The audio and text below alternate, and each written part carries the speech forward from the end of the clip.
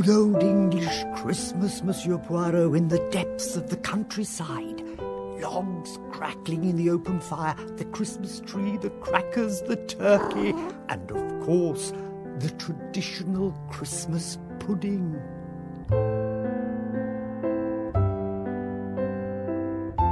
We present John Moffat as Hercule Poirot in Agatha Christie's The Adventure of the Christmas Pudding.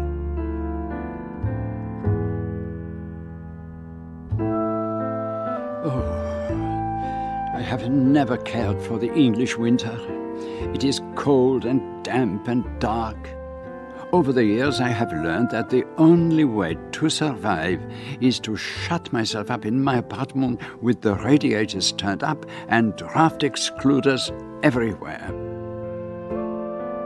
So you can well imagine my horror when Mr Jesmond, that most polished and discreet of diplomats, actually proposed that I should spend Christmas in an English country house.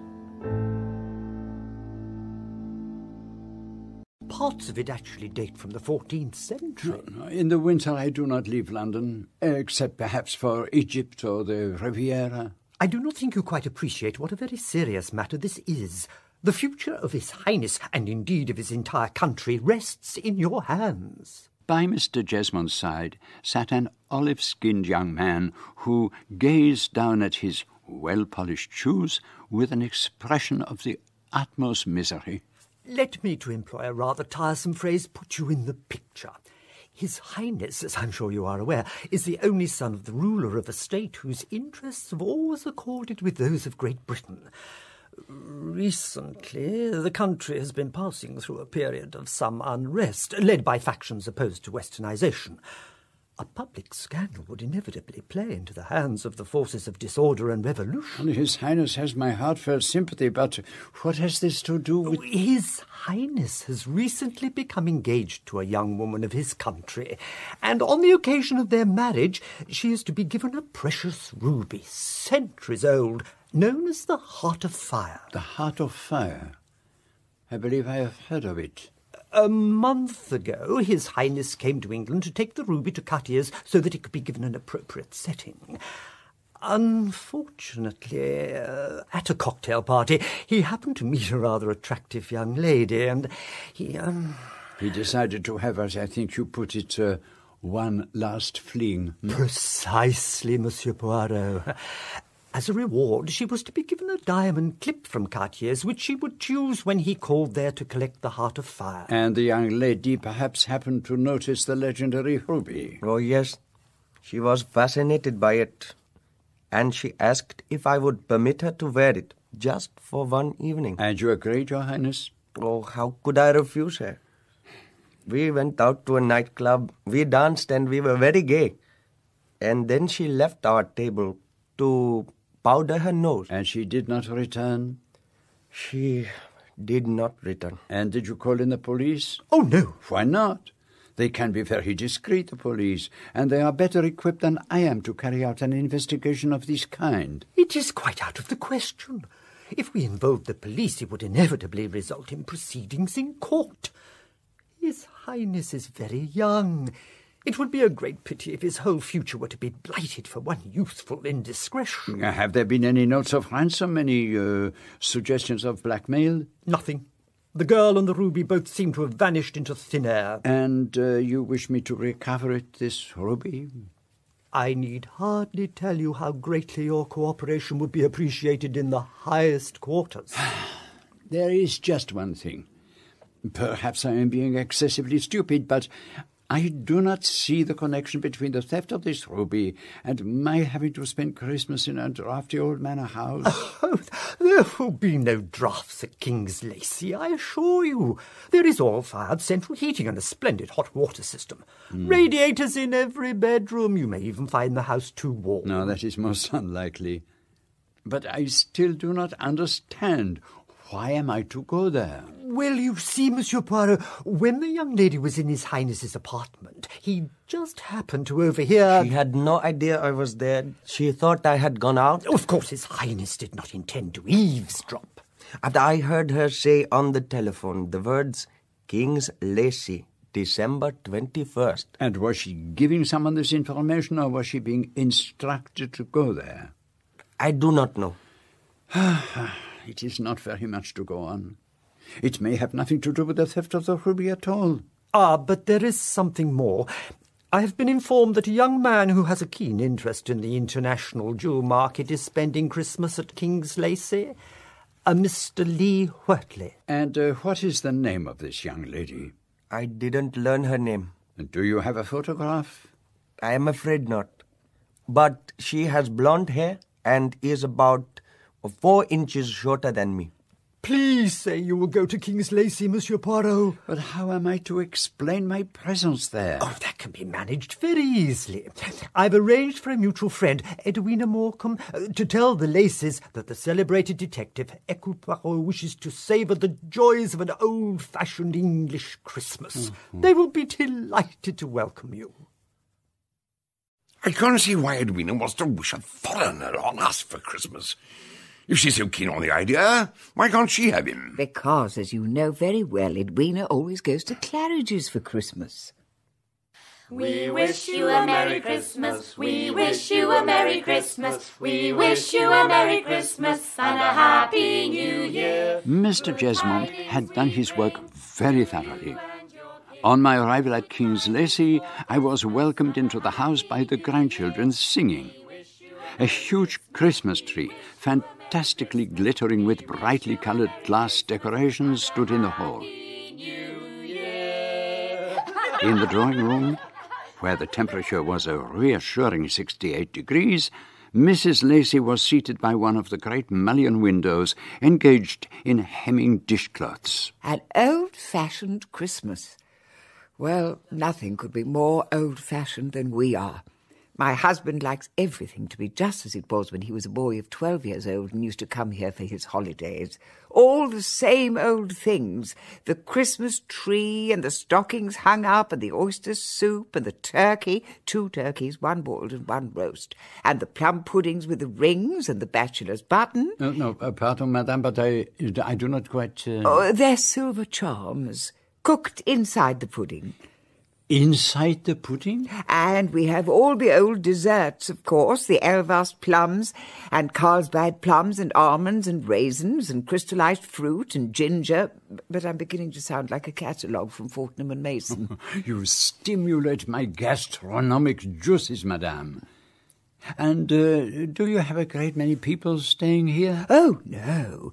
It's really only the family. My granddaughter Sarah and my grandson Michael and Bridget, who's my great-niece, and Diana, who's a cousin. The poor girl's a widow and she's only 22. She particularly asked if she could come and stay with us. And there's David Welling, who's an old family friend. Was one of these young women the girl who had stolen the heart of fire? Was it perhaps Sarah, who I had already noticed was blonde and rather provocatively attractive? To tell you the truth, Monsieur Poirot, we are having rather a problem with Sarah. I don't know why I should want to tell you about it. After all, you're a complete stranger. And a foreigner.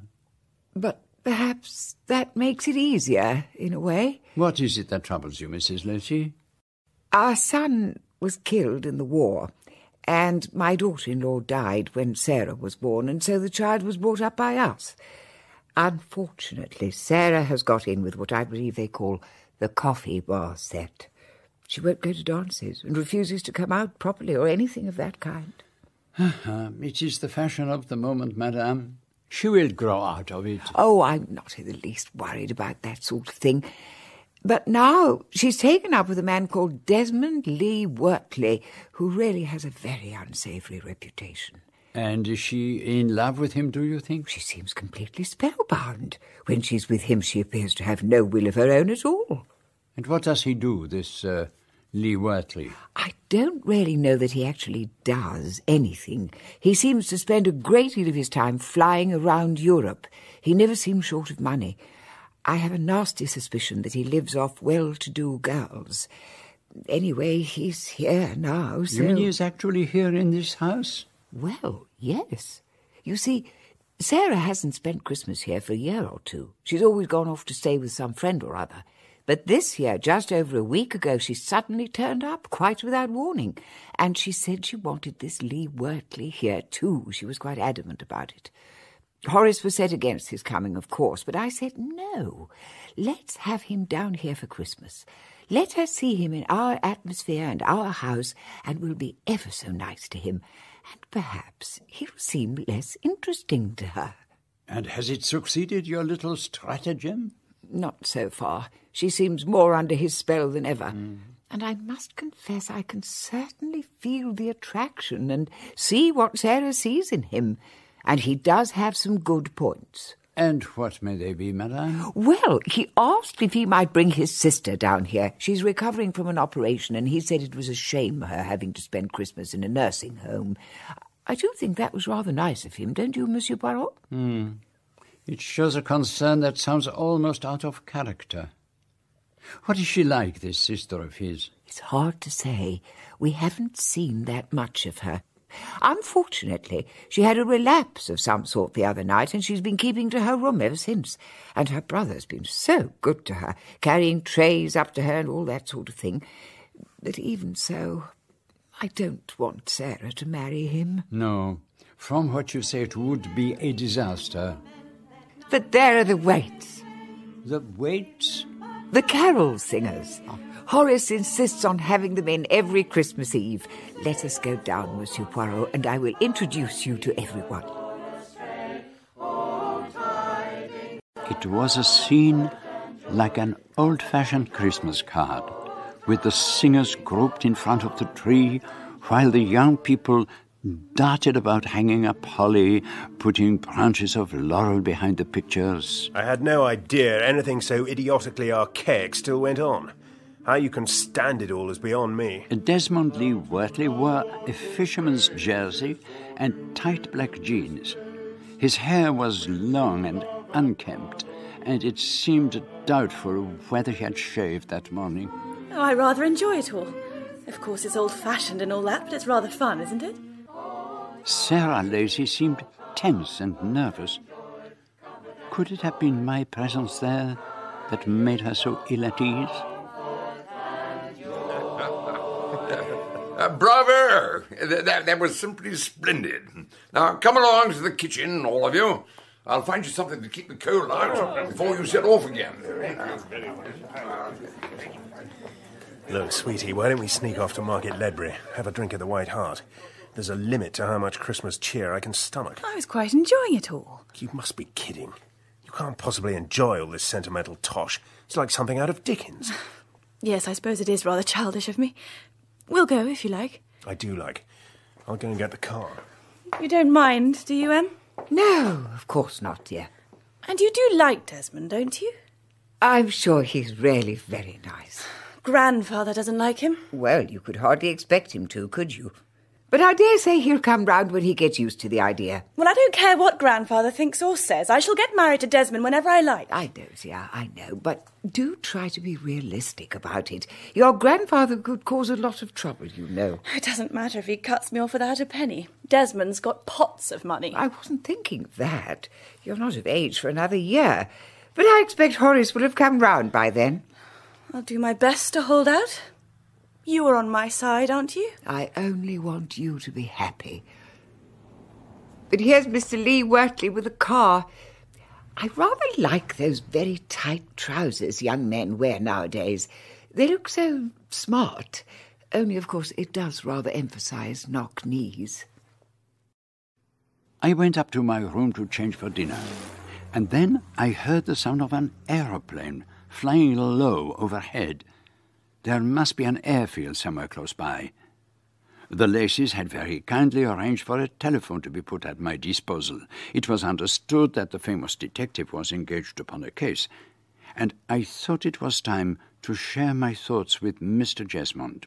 Sarah Lacey? But Edwina told me she was a perfectly enchanting girl. Even perfectly enchanting girls, Mr. Jesmond, can sometimes go astray. She seems completely infatuated with this Lee Wortley, And I understand she works for one of the London embassies. It would have been very possible for her to make the acquaintance of the prince. Even so, and there is the fact that the girl came down here completely without warning, almost immediately after the ruby was stolen. But I don't... Could you not obtain a photograph of Miss Lacey and show it to the prince? That is out of the question, I'm afraid. He's staying as a guest at Sandringham. Do you suspect no one else, Monsieur Poirot? There is this mysterious sister of Desmond de Wortley. She intrigues me, I must admit.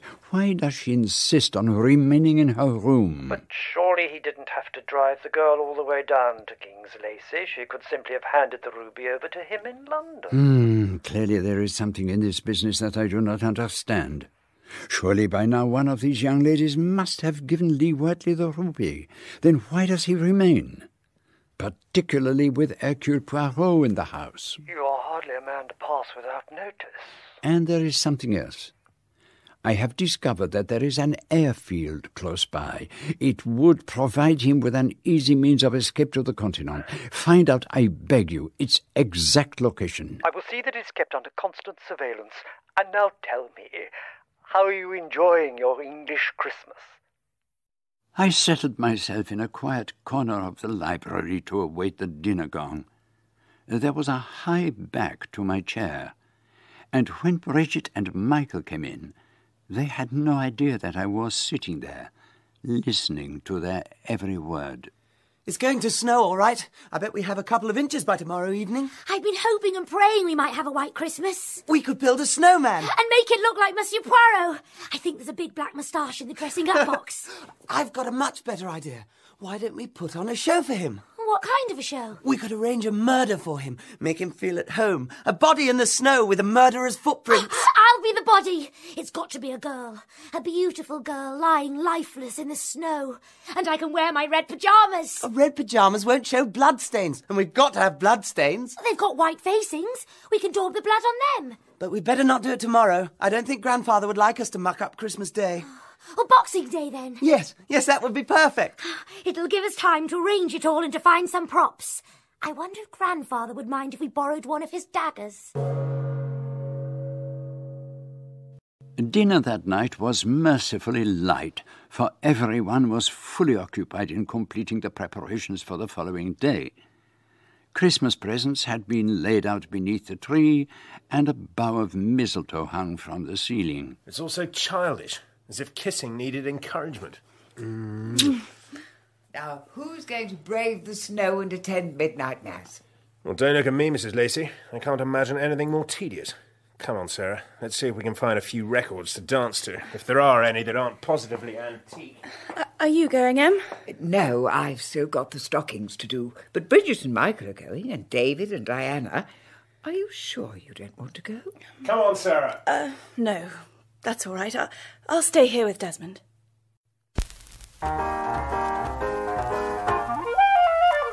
Midnight mass? What a thing to call it.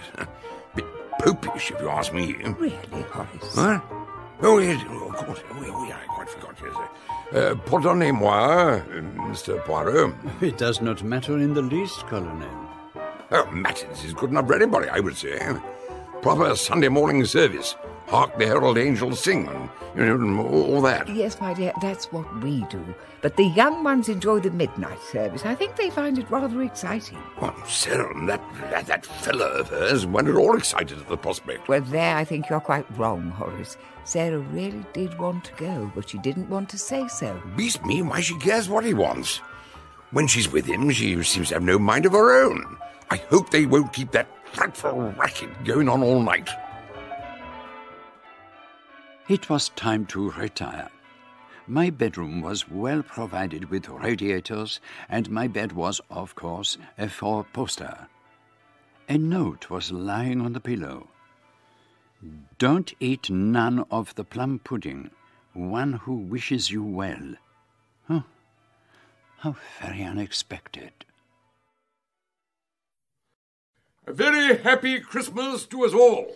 Happy Christmas!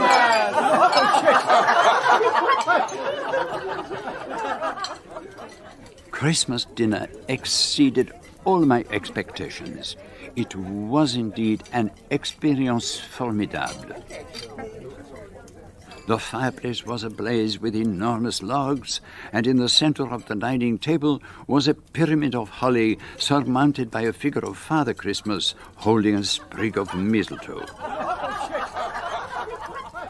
As I had been promised, there was oyster soup and turbot and 2 enormous turkeys with chestnut stuffing. And now it is time for the Christmas pudding. Oh, come on, Michael, the Christmas pudding! I do hope old Peveril will be able to manage it all right. He's carried in the pudding every year that I can remember, and he regards it as his right. He's well over 80 now, and his hands and knees do shake so. Here he comes, and I'm keeping my fingers crossed. Oh, but it is on fire. Of course it is, Monsieur Poirot. Thank you, Peveril. You can leave the rest to me. Happy Christmas, Mum. And a very happy Christmas to you, Peveril. Happy Christmas! You have to make a wish before the flame dies down. Quick, Monsieur Poirot. But what was I to do? Suddenly, I remembered the note that had been left on my pillow. Was the pudding poisoned? But my portion could not possibly have been different from everyone else's. I looked around me. Lee Wortley was eating with evident enthusiasm. I could hardly refuse. Go on, Mr. Poirot. Won't bite you. I raised a spoonful of pudding to my mouth and tasted it. It was delicious. Mrs. Ross has certainly excelled herself. Much the best we've ever had. I was about to eat another mouthful when something fell from my spoon onto my plate. You've got one of the lucky charms, Monsieur Poirot. May I see? Of course, mademoiselle. Oh, it's the bachelor's button. Monsieur Poirot's got the bachelor's button. It means that you're always going to be a bachelor, Monsieur Poirot. My dear young lady, I have been a bachelor for many long years, and it is unlikely that I shall change now. Confound it, Emmeline. Why on earth did you let Mrs. Ross put glass in the pudding? Glass? What on earth are you talking about? Well, there! You see, might have broken a tooth or swallowed the damn thing. Got appendicitis. But what is it, Horace? It's a bit of red jewellery or some sort. Could it have come out of a cracker? You permit that I take a look at it, Colonel? What? Yeah, well, of course. Yes, go ahead. The light gleamed from the stone's facets as I turned it about. It was the Prince's ruby, the heart of fire.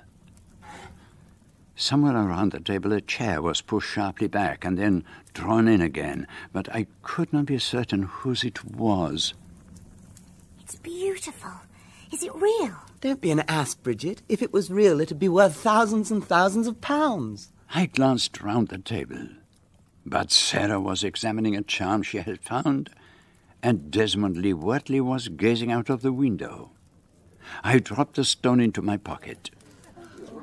The older members of the family crept upstairs for a greatly needed siesta, but I wanted to find out about that Christmas pudding, and I made my way to the enormous old-fashioned kitchen to pay my compliments to Mrs. Ross. I'm glad you enjoyed it, sir. Enjoyed it? But you are a genius, Mrs. Ross. Never have I had such a wonderful meal, and the Christmas pudding, magnifique. Oh. That must have been a homemade recipe, surely, not a bought one. That's most perceptive of you, sir. For years, Mrs. Lacey has had her puddings delivered from a London store, but this year somewhat must have gone wrong with the order, and by the time she had realised what had happened, it was too late. "Oh, Mrs. Ross," she says, "do you think you could help us out?" Well, this was only just before Christmas, and a good pudding ought to be made weeks before, and then allowed to wait. So when did you actually make the pudding, Mrs. Ross? 4 days ago, sir. But I still kept to the old custom. Everyone in the house had to have a stir at pudding and make a wish. And so they all came into your kitchen? Oh, yes. Master Michael and Miss Bridget and Miss Sarah and Mr. Welling and Miss Diana and Miss Lee Wortley all had a stir and a wish. Miss Lee Wortley? Mm-hmm. And what about her brother, who does not care for the old Christmas customs? Did he stir the pudding? Oh, no, sir, he wasn't here. He didn't come down till following day. But I understood that he had driven his sister down here. Oh, no, sir. She came in a chauffeur-driven car, all wrapped up, she was. Oh. She seemed all right first day or two she was down here, but the moment Mr Lee Wortley arrived, she took bad again, and she's been confined to her room ever since, with him waiting on her hand and foot. Got up too soon after her operation, I expect. What kind of girl is she? Does she resemble her brother? Not as far as I could tell, sir.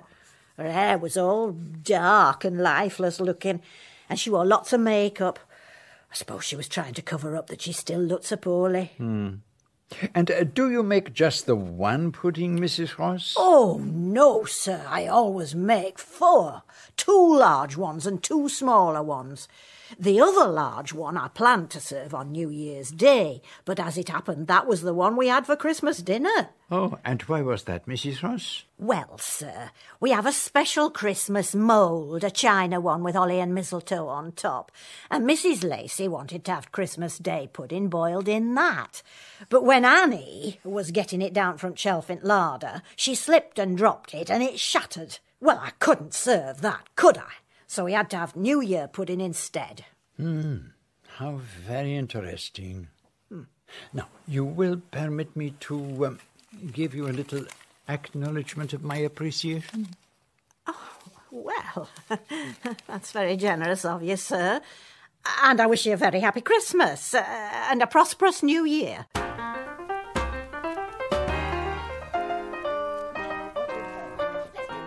While the younger people played parlour games, I sat quietly in a corner for much of the evening, although I did have a little of the Christmas cake and the cold supper.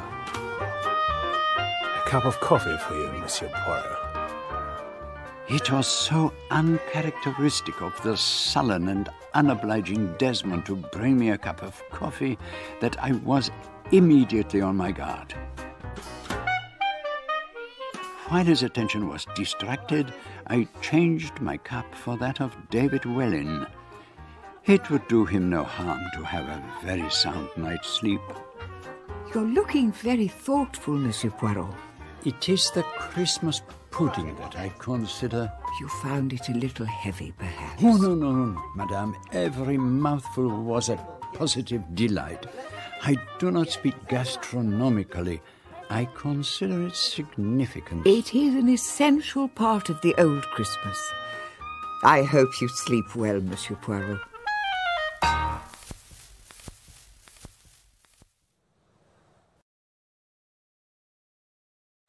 But I did not go to sleep. I retired to bed and waited. It was not until 2 o'clock that the door of my room opened very gently and a figure crept in. But it was not Desmond Lee Wortley. It was a woman. I could not see her face, but I could recognize her perfume.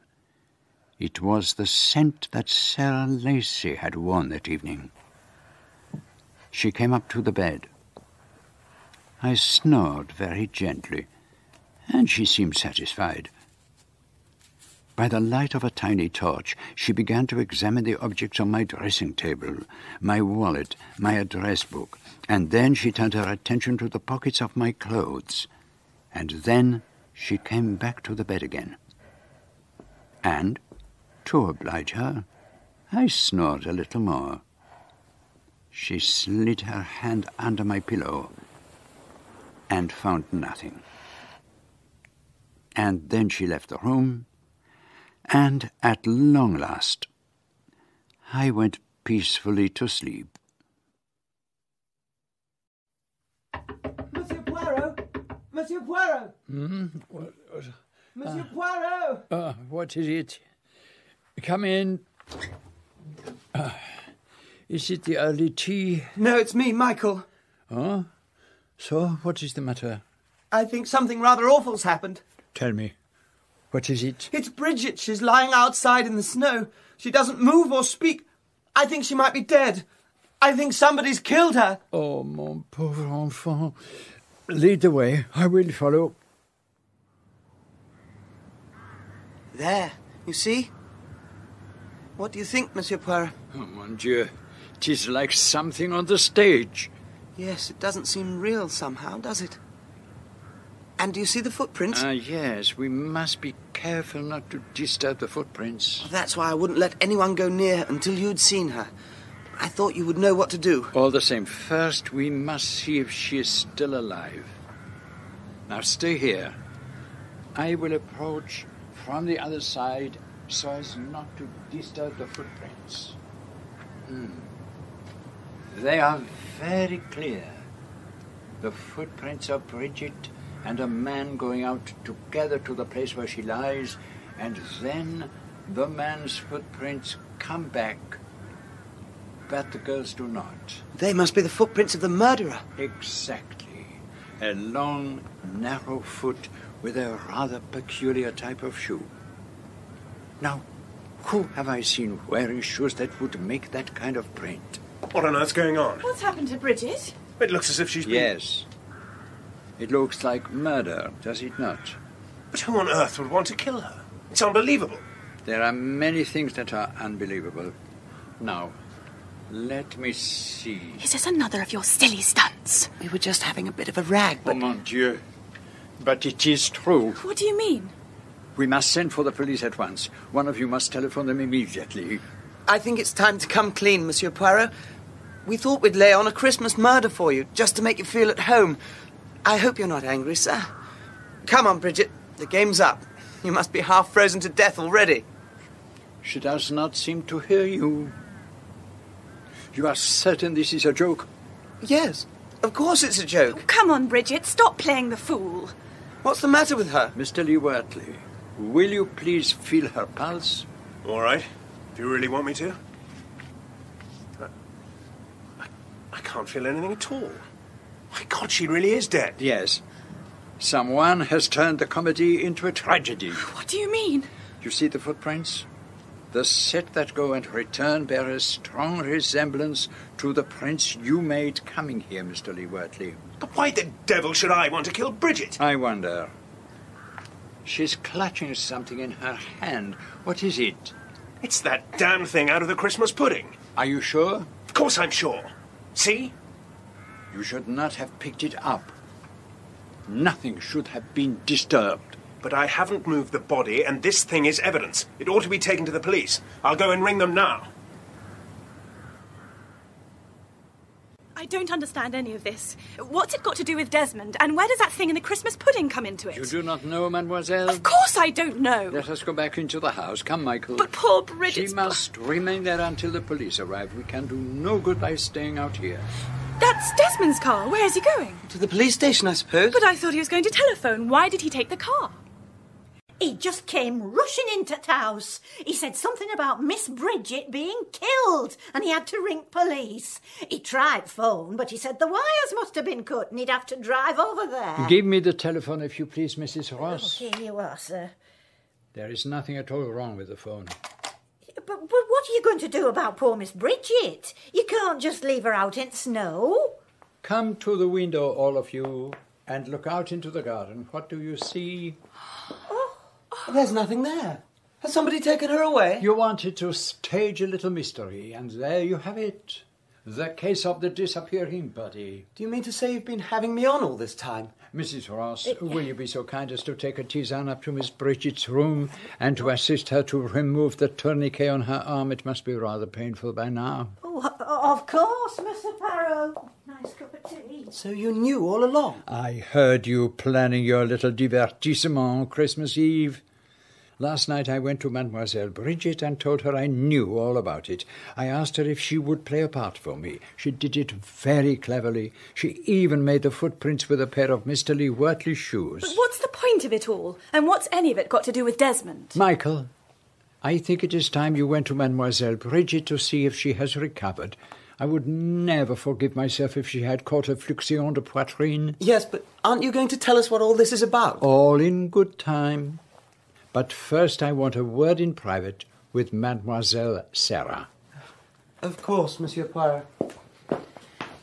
Will you please tell me what this is all about? Why did Desmond go rushing off like that? You mean that you really do not know of the theft of a priceless ruby from a young prince by a charming young lady? I haven't the faintest idea what you're talking about. Is this a fairy tale? This pretty young lady has a friend who has carried out several very questionable transactions concerned with the sale of stolen jewellery abroad. He persuades her to steal the ruby from the young prince and then to disappear from circulation by spending Christmas here in this house. He will contrive to get himself invited to King's Lacy, and the young lady will hand over to him the ruby. And he has an easy way of getting this priceless jewel out of England. There is an airfield only a few miles from the house, and he has his own plane waiting there. Is that not so, mademoiselle? Yes. We were planning to elope. It is a very good way of smuggling a jewel out of the country. Are you trying to tell me that Desmond was just using me? Did he persuade you to steal the ruby for him? No, of course he didn't. I never saw the thing until it turned up in the Christmas pudding. You did not come into my room that night to search for the ruby? Where's Desmond? His car's gone. Oh, Rebecca, what on earth have you done to your hair? Who is this lady? This is Rebecca, Desmond's sister. Has Desmond done a bunk? He has left you, as I believe the phrase is, to carry the can. So, you are the great Hercule Poirot. And you are the beautiful blonde girl who stole the prince's ruby, the heart of fire. And what if I am? If you're planning to run me in, I'll swear that he gave it to me. And that would create a lovely little scandal, wouldn't it, a few weeks before his wedding day? But where's Desmond? By now he will be sitting in his aeroplane waiting to take off. And he's got the ruby with him. The whole deal was that we were to fly to Paris and share the loot between us. He's fooled me, as no doubt he's fooled you too, Sarah. You mean you're not his sister? Sister be damned. Desmond told me to come down to King's Lacy. He said he'd spun everyone the tale of my having to recover from a serious operation. And because I thought the police might be on the lookout for a dizzy blonde, I put on that ghastly black wig. But when Desmond arrived and told me you would be staying here, Monsieur Poirot, I thought I'd better hide myself away and get rid of the ruby. And so you put it in the pudding that was to be served up on New Year's Day. But then, unknown to you both, there was an accident, and the pudding was dropped on the floor, and so it was the New Year pudding, with the ruby inside it, that was served at Christmas dinner. I wish I could have seen Desmond's face when the ruby turned up on the Colonel's plate. But now the bastard's run out on me, just as he's run out on you, Sarah. I don't imagine you're thinking of turning me in, Monsieur Poirot, so I'd like to get out of this dreary old place as soon as I can. Perhaps you can arrange for a taxi to take me to the nearest mainline station. To think that I actually felt sorry for her, and Desmond was just smuggling his mistress into the house under my nose. What made you so certain I came into your room after the ruby? She was wearing your perfume, mademoiselle. She asked if she could borrow it. She said she'd left everything in London. But who on earth is this? A stately-looking Daimler was coming up the drive. It contained a very flustered-looking Mr Jesmond. Oh, the devil's got clean away, I'm afraid. No one bothered to pay much attention to my instructions at the airfield. They were still sleeping off the effects of Christmas night. Lee Wortley must have kept the plane fueled and ready to go at a moment's notice. Oh, damn. He looked so crumpled and woebegone that I took him and led him into the house to meet the Lacys. So the prince has lost his precious ruby forever. 'Tis a great pity, but there is no point in shedding tears over the spilled milk, as your poet says. And now, if the Lacy family will permit, I would like to give Mr Jesmond a little present from the Christmas tree. Of course, Monsieur Poirot. Oh, go ahead, dear fellow. Here, Mr Jesmond. And a very happy Christmas. But this is... It glitters prettily in the light, does it not? The Princess Ruby, the heart of fire. You mean to say it's been hanging there on the Christmas tree all along? Where better to hide it than among all the glass decorations? I knew that Mr Lee Wortley would never dream of looking there. But what about the one he grabbed out of my hand when I was lying there in the snow? It was a paste replica, mademoiselle. I fancy Mr. Lee Wortley will have quite an unpleasant surprise when he tries to sell it in Paris. I bet he will. And so, the Prince can return home with the ruby without fear of scandal. We are all greatly in your debt, Monsieur Poirot. A major scandal has been averted. So all ends well. Except for me. Oh, no, Sarah. You should congratulate yourself on a very narrow escape. I'm so sorry, Em. I nearly mucked up your party. I'm just grateful we've seen the last of that frightful chap. I knew he was a bad egg when he started carrying on about Christmas. But there remains one mystery to be resolved. Could you tell me which of the maids is responsible for making my bed, Mrs. Lacey? Oh, that would be Annie Bates. I would like to have a word with her, if you permit. I think you'll find her in the scullery, Monsieur Poirot. Don't eat none of the Christmas pudding. Did you write that, Annie?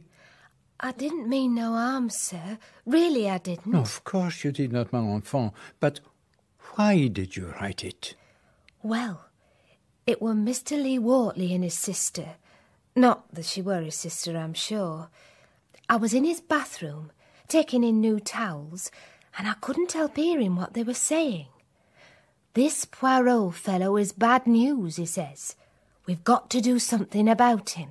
And then he says very quietly, "Where did you put it?" And she says, "In the pudding." And my heart gave such a leap I thought it would stop beating.